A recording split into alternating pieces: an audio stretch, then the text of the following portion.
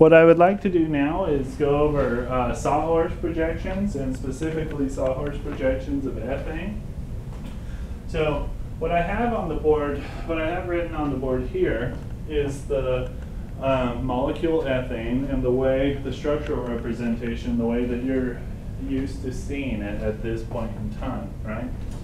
So here in my hand, I have a ball and stick model of ethane. So hopefully everybody can see, right, that the black balls here are carbon atoms, the white ones are hydrogen atoms, C2H6, right, like what we would think ethane would be. And remember, we talked about how you can freely rotate around sigma bonds. So do you see me doing that? Okay. Any questions about that? Free rotation? So you can see that happen.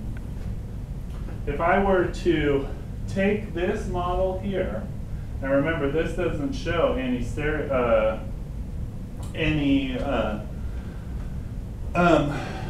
directionality to it, where the 109.5 degree angles are concerned, right? If we wanted to do that, we would draw it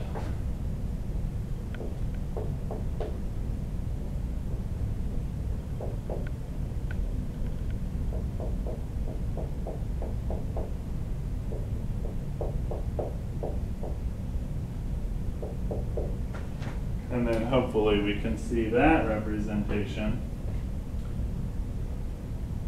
like that with the 109 degree bond angles. But what we really want to do is show these Sawhorse projections. So the Sawhorse projection is very similar to this. It's just rotated from this projection to a projection like this, okay? So hopefully y'all can see that, right? That the Sawhorse projection shows this carbon in front being this carbon in front, with this hydrogen being here, and this hydrogen being here, this hydrogen being down there, and then hydrogen 1, hydrogen 2, hydrogen 3.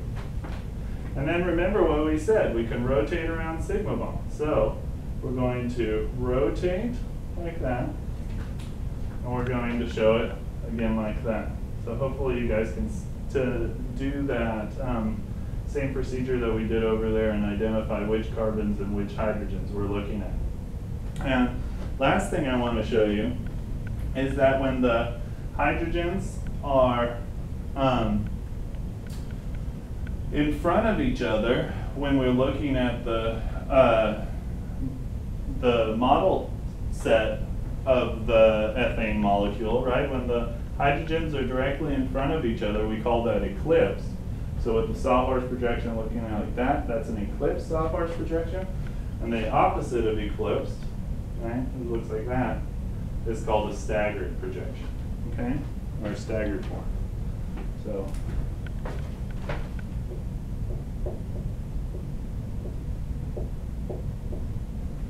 staggered.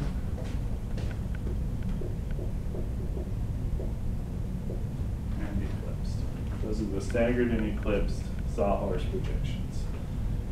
So if we look at that, that's eclipsed. Okay. Questions?